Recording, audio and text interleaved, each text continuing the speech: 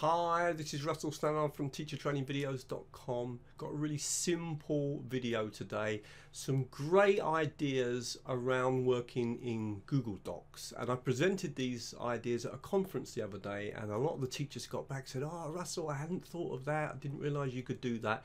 So I'm going to show you some great techniques for getting students to collaborate together on Google Docs, and also some really nice ways of summarizing and responding to their ideas. And they're going to save you a lot of time as a teacher. Really hope you like the video, and as always, if you do, please like it, please share it with other teachers, and of course please comment on it. Let's get started. So let me show you an example, and in this example the students had to come on and add their ideas about how they think education will evolve in the next 3 to 5 years. I wrote a simple example, and then Susie wrote an example, and then Yoli wrote an example, etc. Now, if after the students have written up their examples, what we can do is we can then ask the students to go back to the document, read some of the answers, and reply to one person. Okay? And so we can see that Octavio responded to me, and Jose responded to Susie. Someone responded here but forgot to write their name. And then we can see that Yoli responded to Monica, etc. And this makes the activity way more interesting, because it means that the students have to read the input of the other students and respond. It's such a simple technique, but it's very effective when we're trying to get students to share ideas. So let me show you how I did that. I obviously went to my Google Drive because I'm using Google Docs. I clicked on New, and I clicked on Google Docs, and the first thing I did was to give it a title. So for example, I've written here, "What do you like about blended learning?" And let's imagine that we've got 10 students. So what we're going to do is we're going to insert a table, and we're going to make that table 11 down, so, and then 2 across. Okay, and then I'm just going to click there. Now what I do is I ask the students to put their name here, and then to write their comments on this side.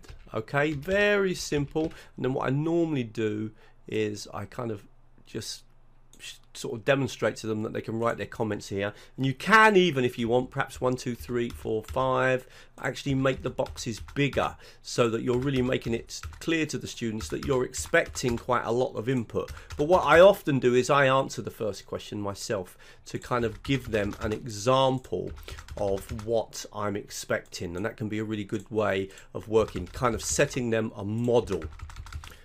Now, obviously, the students will need to access this document, so how do we do that?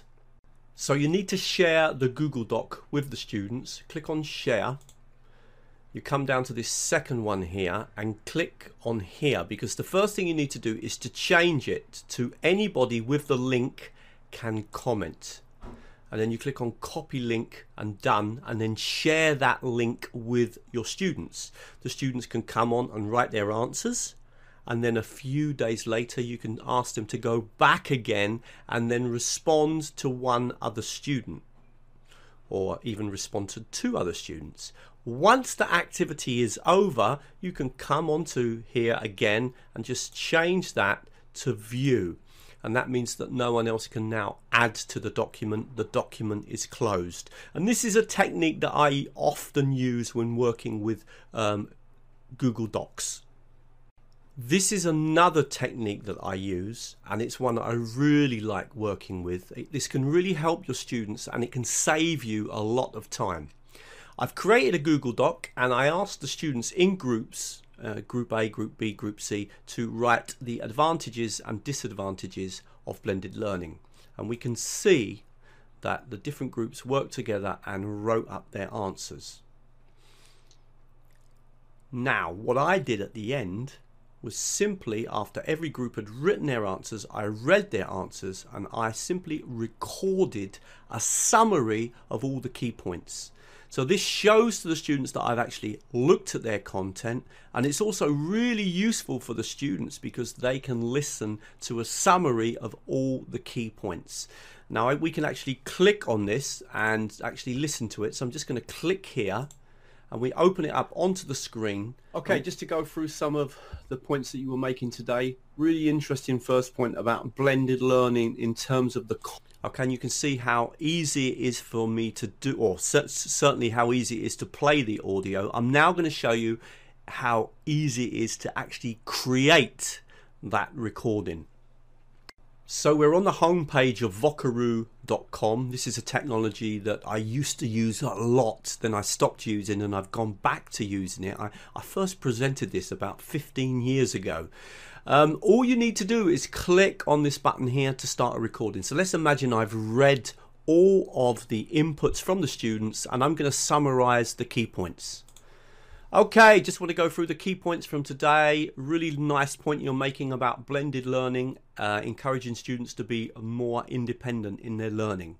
Number 2, nice to see you comment on the idea that blended learning can link to the workplace and give students skills that they might use in their future work and job situations.